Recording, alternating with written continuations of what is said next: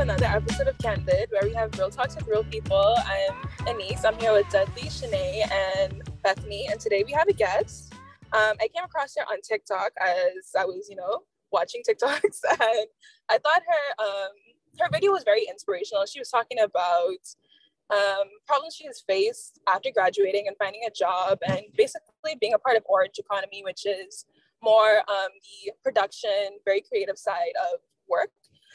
So today we're here with Catherine Gomez. Do you want to introduce yourself?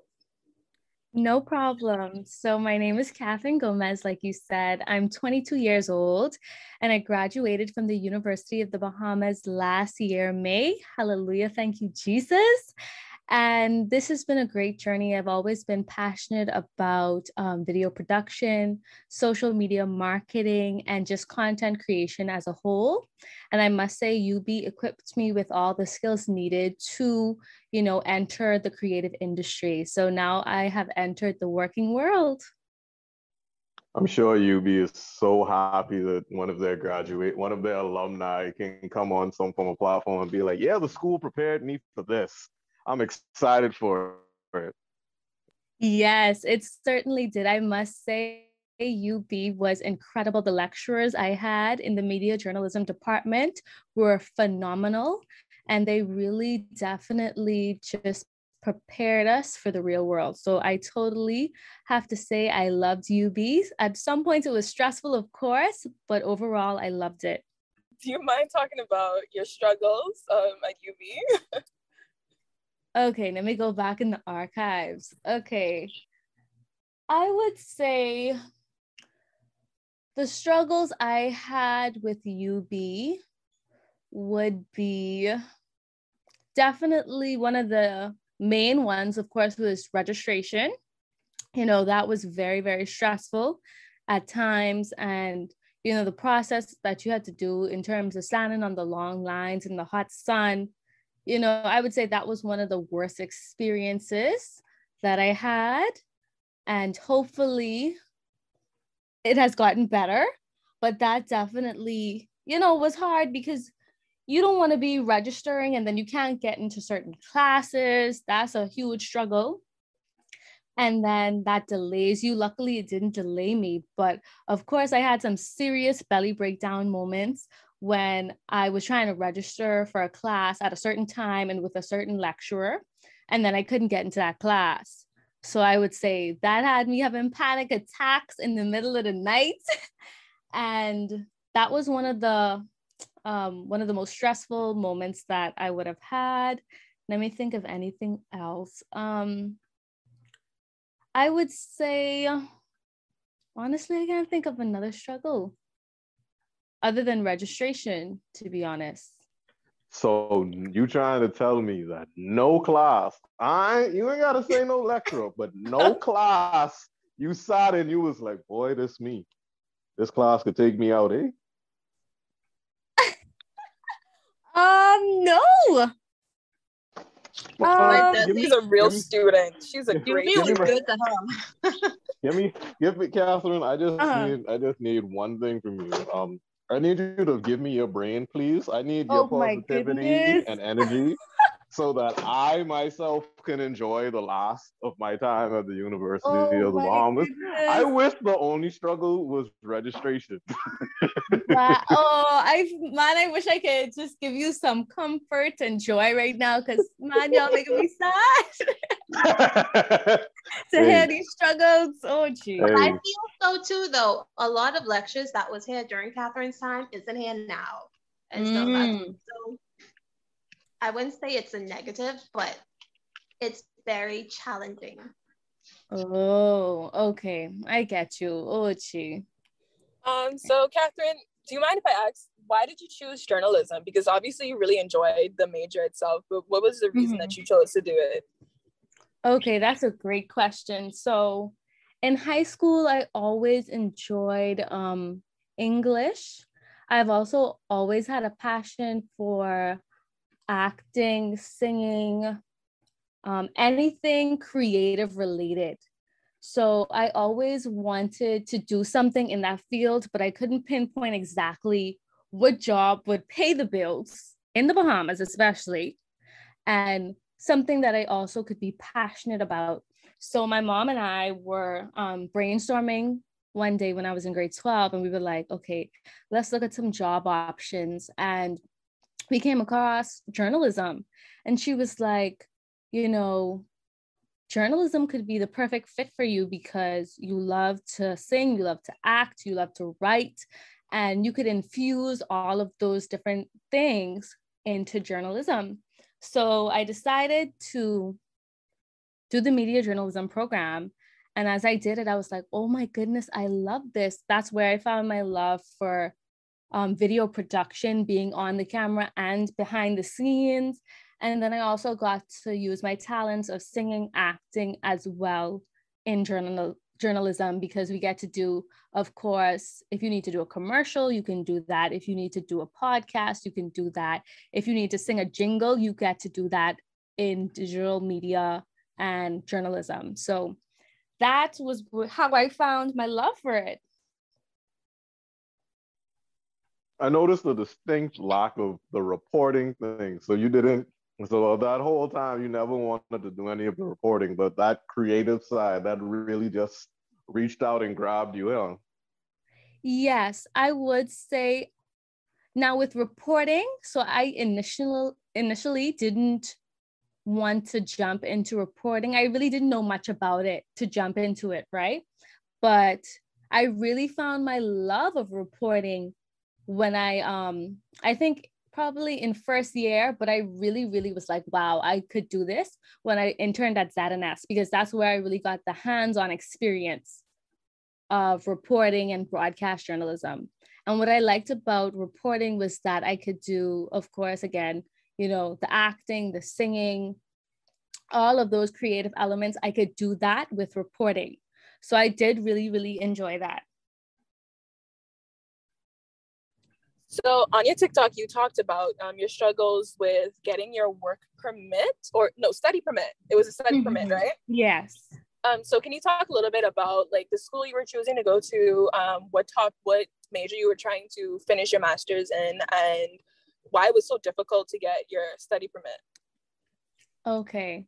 So after I graduated from UB, well, no, not after, but while in my last year of UB, I decided that I wanted to further my studies. And so I decided that I would do post-production at a school in Canada. It's a post-production program because I love video production. I love editing, and I wanted to really develop my skills in production because I really love video production. And so I was all psyched up about it. I was very excited. And so I had to get all of my documents in order, and I had to apply for a study permit. It's basically a study visa, but in Canada, it's called a study permit. And so I had to apply for that. And even before I applied, I noticed that the Canadian government was saying that because of COVID, they have major delays in processing the study permits. So I was like, oh, gee, this might be hectic. I mightn't get this in time. But I applied and everything. And I was like, trust in God for me to get it in time.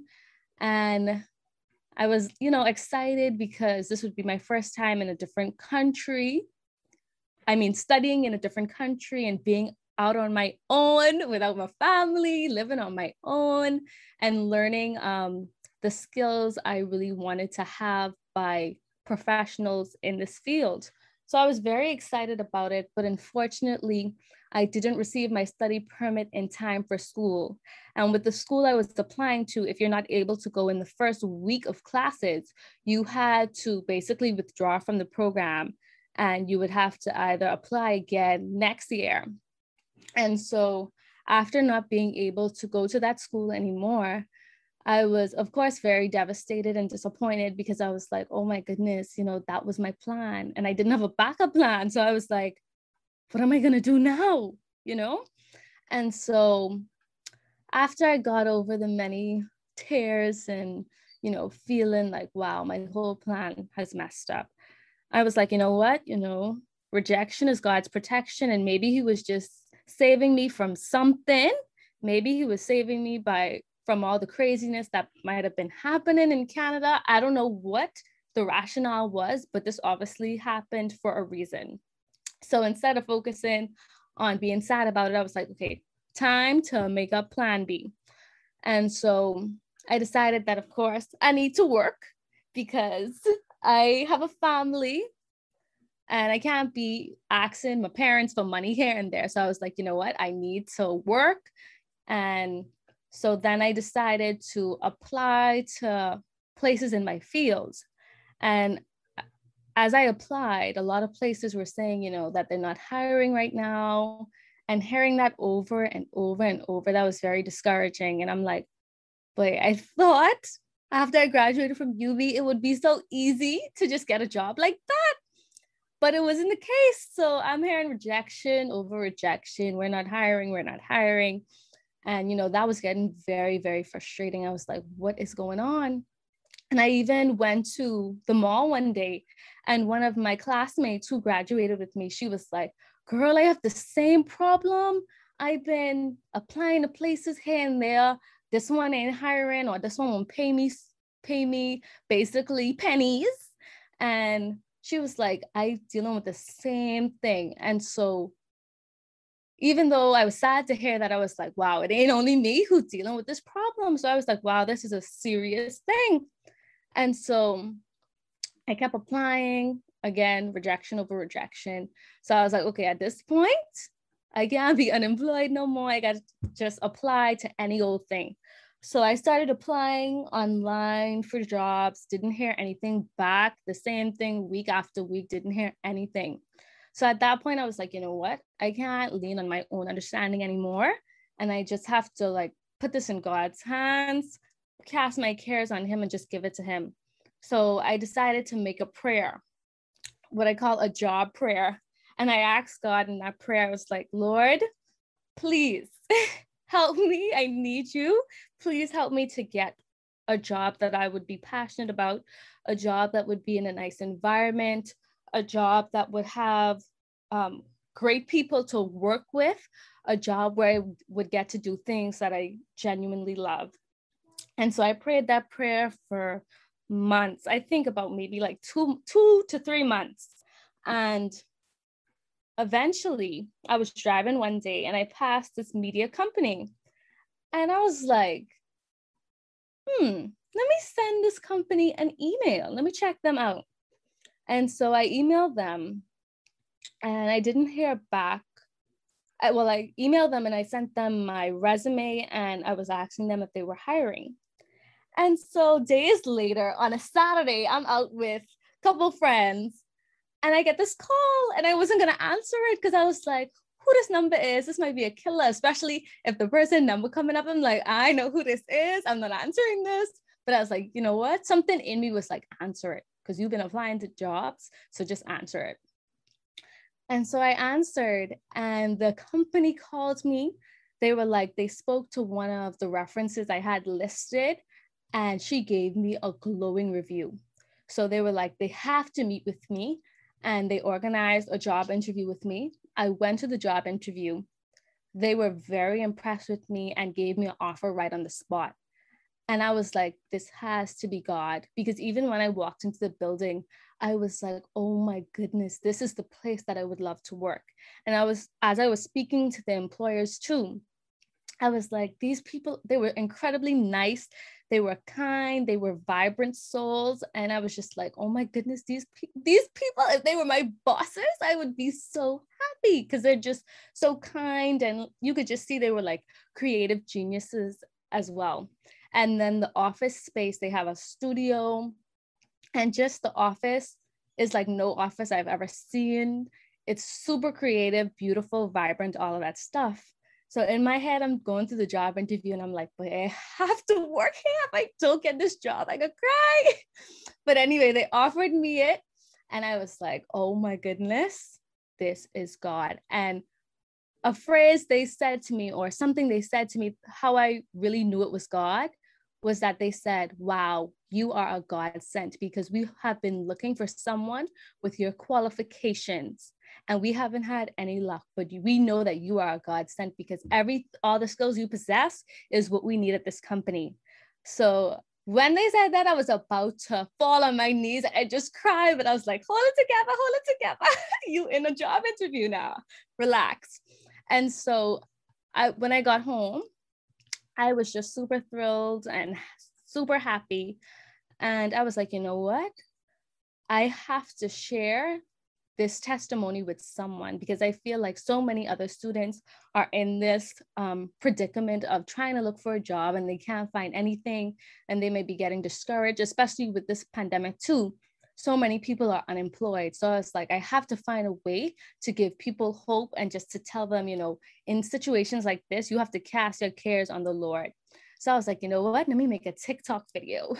And so got all my props, got all my outfits, and I recorded the TikTok. And I was like, I really didn't expect it to do as well as it did. But I was like, even if it could just touch one person, I'll be happy. That was the mindset I had.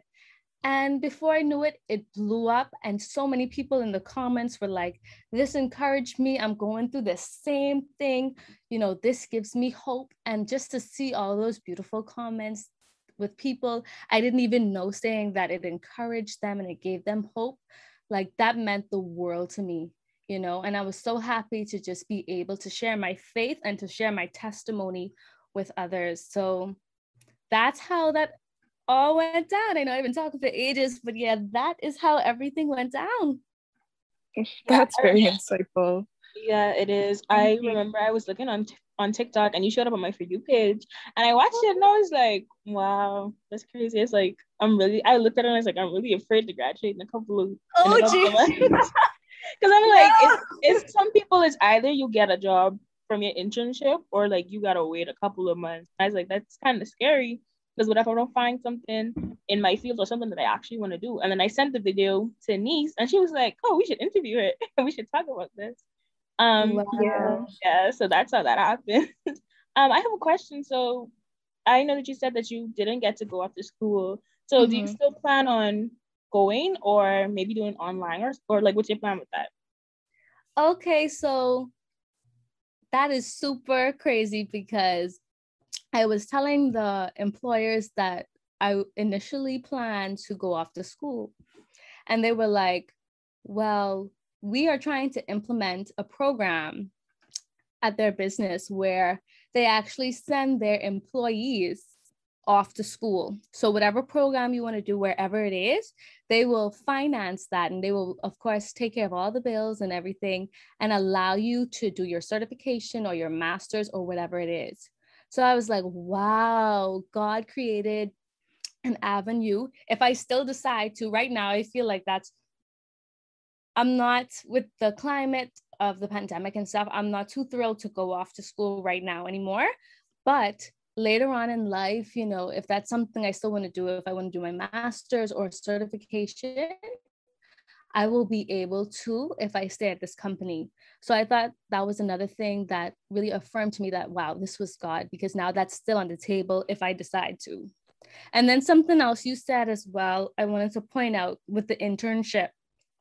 Now, I think the best thing you can do as a UB student is intern somewhere that you think you will love. Don't intern at just any old place, but make sure do your internship at a place that you could see yourself working in the long run. And I think that will definitely help you so that when you graduate, if you prove to the people or the company that you really work hard and that you would like to work there, you would have an easy transition from graduating and going right into working at that company. And that was also, I guess I should point out too, that I interned at ZNS.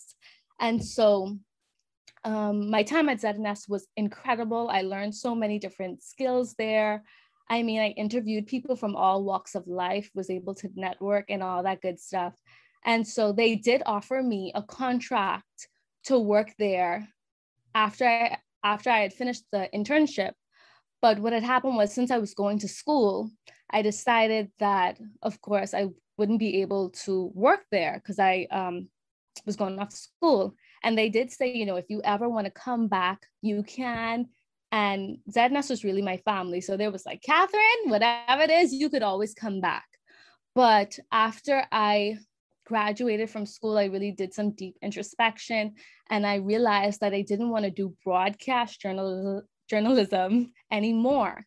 So that's why I didn't decide to go back to ZNS, because I decided I wanted to really be a content marketing specialist and not a reporter. And then the reporter life, I just felt like it wasn't for me anymore, because it's so fast paced and it could be very, very stressful at times too. So I just decided I wanted to not take that particular path anymore, that reporter path anymore. So that's what happened with the internship. But that's my main advice, is to definitely, internships are very important. And that's how many young people don't have to deal with the stress of, after you graduate, you can't find a job. Because if you do the internship, that will definitely be your key if you want to stay at that place. So yeah, that's my 2 cents on that. I can definitely relate to that, because I feel like a lot of people our age, we're not really interested in doing something that we don't care for, because either you give like 0% into something you don't care about, or 120% into something you do care about. And it's scary, because you can go like so long without finding your passion, that like, because like at the end of the day, you need money, like but it's just scary to have to wait so long. So it was very inspirational. It was like a godsend when I saw your video. I was like, okay, let me not worry about it too much. Yeah. I think a lot of me and Sinead, basically, we related on that. We were like, this is so crazy. Yeah. Wow. I am so happy to hear that, honestly. I am super happy to hear that. Bethany or Dudley, do you have any questions for Catherine? Well, I don't really have a question, but so far, Catherine has been noting to her spirituality, and that for me wasn't really surprising. But apart from your education, your spiritual growth and, the religious aspects of who you are as a person, would you mind going into that? Because I think it would be remiss for you just to lightly speak about it instead of actually giving people your testimony. And I'm pretty sure you wouldn't mind doing that. No problem at all. Okay. So you just want me to go into my faith, just to speak about that? Yeah, just to give people a brief understanding of who you are as a Christian, because I know you're a Christian and I know you love to speak about your faith. So I wouldn't want you to leave the show without giving people, that side of you, because it's a beautiful side. Oh, no problem. Okay, so I would say, of course, I grew up in the church. I come from a very spiritual family. I mean, my mom is she is the perfect example of a Christian. And so I've always had that amazing example in my life. And so that it was easy for me to always try to emulate that, to always emulate those Christian values and her Christian character. But, as I went into high school, of course, wanting to fit in and wanting to just conform to the bad ideologies that can be in high school, of course, I started to stray, and I wasn't really upholding those Christian values and Christian characters. But because I still had that strong foundation of growing up in the church, I was always able back to go to God. So, okay, I'm getting bullied. Let me pray about it. Okay, I just failed that math test. Let me pray about it.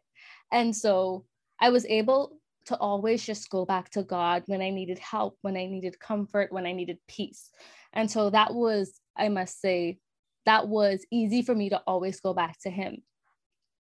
But I would say that a big moment in my life where I really, really had to just really get serious about my Christian journey, especially as a young person, was when I was in grade 9 or 10, I believe.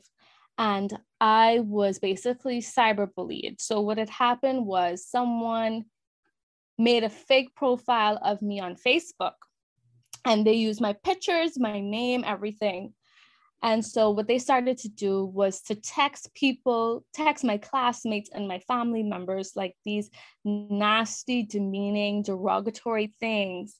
And people started believing that was me. And so this went on for a little while. A lot of my friends then turned their back on me. A lot of classmates who I weren't close to, of course, also was like, boy, Catherine bad, or she's be doing this, or she's be saying this. And so a lot of people started to question my character, and I was just the big talk of our grade.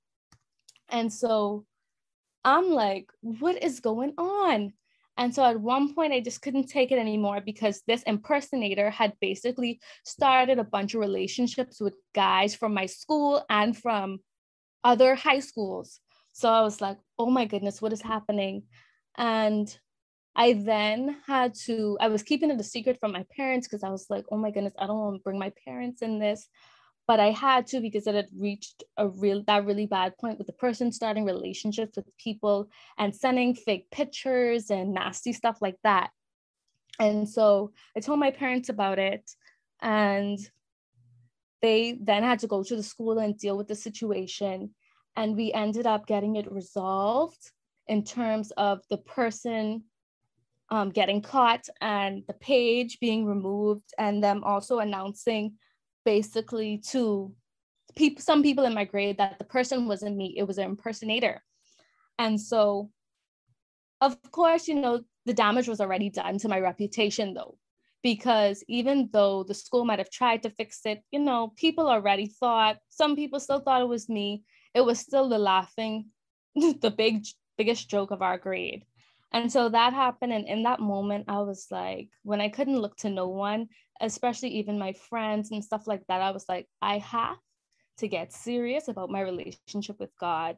Because at the end of the day, when no one is there with me, when I cry in my bed, and when I'm going through moments of people laughing at me and bullying me and just having the biggest joke off of my character, the only person who is there with me is God. The only person there to wipe away my tears is my Lord Jesus Christ. So that's when I really, really, really got super serious about my relationship with God. And I was just like, you know what? He is truly all that I have.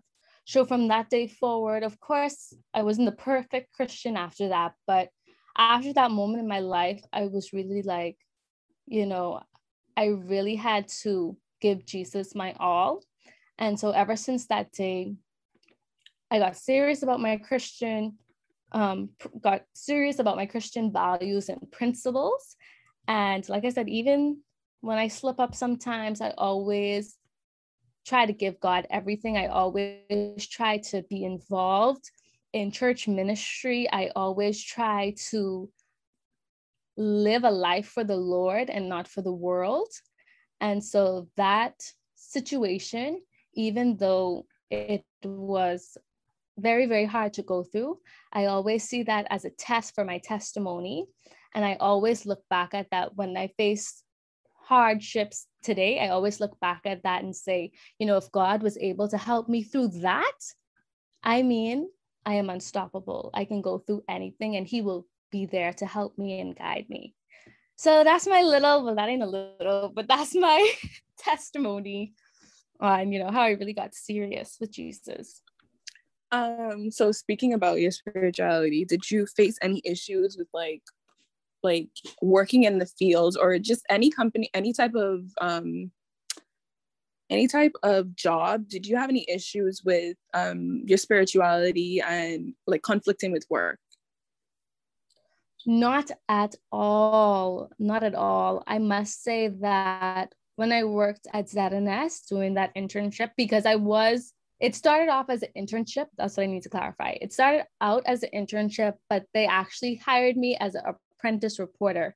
So I started my internship there in my second year. And then after the summer internship, they hired me as an apprentice reporter, and I worked there till I graduated. So that's how it went. And what I really loved about ZNS is they allowed me to be me, and they allowed me to, in all my feature stories, I was able to incorporate incorporate the Lord. And I so appreciate that for them.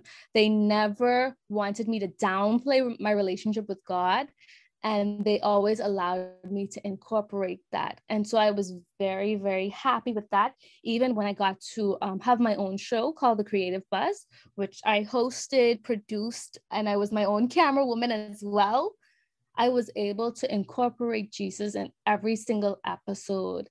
And so I've never had a conflict with that. And if I ever had if I ever have a job that doesn't allow me to talk about God or share my faith, I will be quitting that job effective immediately. So that's my views. It's kind of hard to follow up the spirituality question.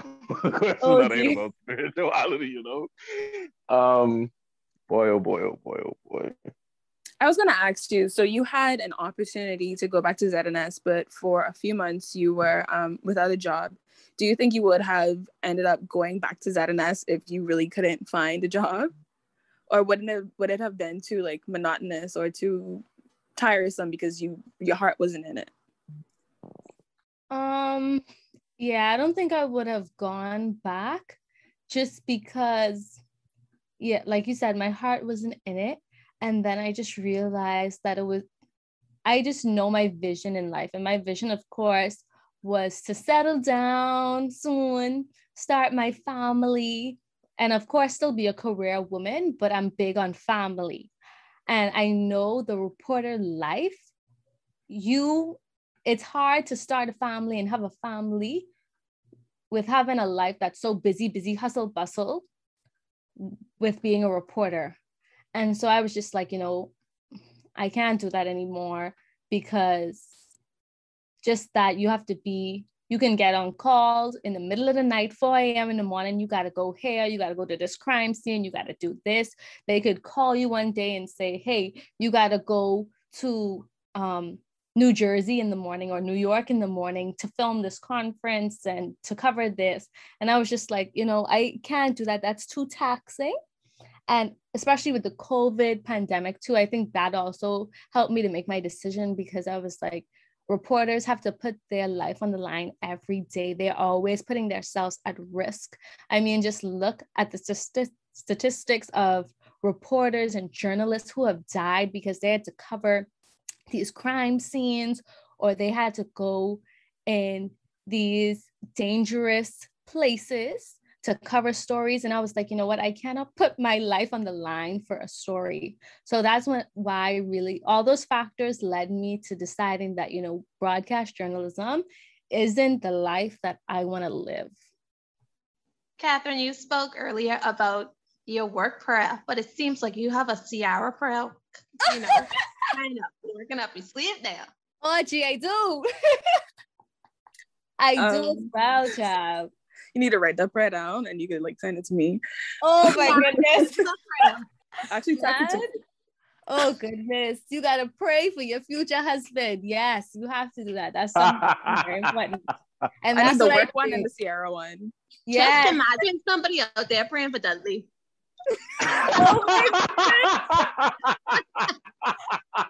Praying to the wrong person. Oh, the digs. Well, Catherine know me. Catherine, am I that bad of a person? No, I know you're like such a nice man, a nice gentleman. Upstanding. I know, right? Of the Lord, an upstanding citizen of the Lord. Wow, the least up captain, please. Oh, wow. Oh my goodness. Man, your boy can't talk about how he started to read the Bible without getting questioned. I captain now. No hat could fit on his head, girl. It's too big. Oh my what is this? Oh my gosh. But Catherine, I thought of a question. So since you graduated and it took a little bit of time for you to get a job. Mm-hmm. So a lot of discussions around the future of the Bahamian economy. It's been suggested that we switch over to an orange economy. And obviously with your idea of wanting to be a content creator and a content marketer, you had a first-hand experience of how hard it is to get a job in that field here now. So do you see the future of the Bahamas being an orange economy, or what are your thoughts on that? That is an excellent question. That's a hard one, because I would like to say, you know, the orange economy will grow so much and it will be such a successful industry, but it will require a lot of work, and it definitely will require money as well. But I will say with this, because I'm an optimist, and I will say that I believe with our young generation, these generations coming now, I believe that we are very resilient, and a lot of us are so creative. So with that, I think we will be able to grow the orange economy. We will be able to grow the creative sector in the Bahamas, because we're ready to definitely take the creative industry to new heights. I mean, just look at it. Look at They Call Me Tap, who graduated from UB. Look at King Cloud. Look at Christian Adam G. Look at Shea Butter on TikTok, who has garnered over millions of views on her videos. A Bahamian girl pushing Christian content who has gotten over millions of views. I mean, I think definitely if all of us just band together, if all of us are unified and we want to genuinely build the creative industry, I think we will be able to do it. But it will definitely take unity. It will definitely take everyone just working together. And it will definitely probably take help from the government too, to realize how vital having a creative industry is. And if they were able to just push the creative industry more and support us young creatives, I think that definitely it could grow in the Bahamas. But it will take all of those partners working together and just seeing the importance of it. I mean, it's kind of weird to backtrack now, but I was, because Dudley came in with this question, but I was going to ask you about the vast difference between your working environment, because you were, describing the fast life of a reporter, and I think you mentioned that you were a content market strategist. Did I get that right? Well, content marketing professional. Professional, okay. So what does that entail, and how is it like night and day compared to reporting? Yes, it's definitely night and day. I would say the first thing I definitely love about my content marketing professional job is that I'm able to work outside of the box. With ZNS or with broadcast journalism, I was confined to reporting. But with my job now, I'm able to be in front of the camera. I'm able to be behind the camera. I'm able to do social media marketing and management. I'm able to go in so many different areas of media. So that's what I really, really love about it. I'm also able to do a little bit of reporting in terms of interviewing people for different shows and segments. So I do still get a little bit of the reporter life, but just not as, hustle and bustle, busy bee, so I definitely love that about my job. I love that with this job I have now, it is 9 to 5, hallelujah, because with reporter, that's 24/7.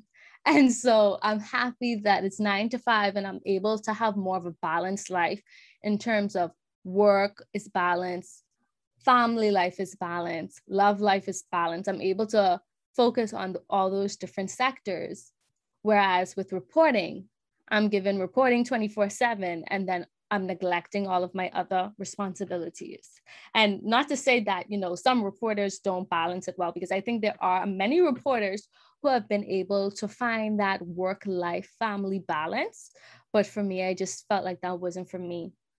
I will also say that even my environment too, the company that I work at now, it's a creative hub. It's a place where you can go to and just feel like you're being fueled creatively. Whereas previously, when you got to work, your creative ideas getting drained. You want to go all the time. That's draining you mentally, emotionally, and physically. But the place I'm at now, I definitely feel like I'm fueled creatively. Even looking at our lunchroom. In our lunchroom, we have nice couches. We have a bunch of snacks. So if you just want to put your feet up and relax, you can do that. And so that feeds me physically, spiritually, and I just feel fueled when I go there. So that would be, the differences in those two sectors. I feel like you were very informative, and you answered a lot of questions that we didn't even have to ask. Oh, awesome. I will definitely follow y'all and support you guys. This is awesome that y'all are doing this. And if you guys need me for anything else, definitely just send me a text and I would be happy to help y'all. Okay, thank you. It was great talking with you. I think you have given a lot of us hope, especially not even just college students, but I think just people graduated in general and trying to get their footing in the world. So we want to thank you for coming on our show. And no problem. How we end it again? Every time. It was in my head and it left, okay? Every week we go through. Oh, gee. Again. And thank you guys for tuning into another episode of Candid.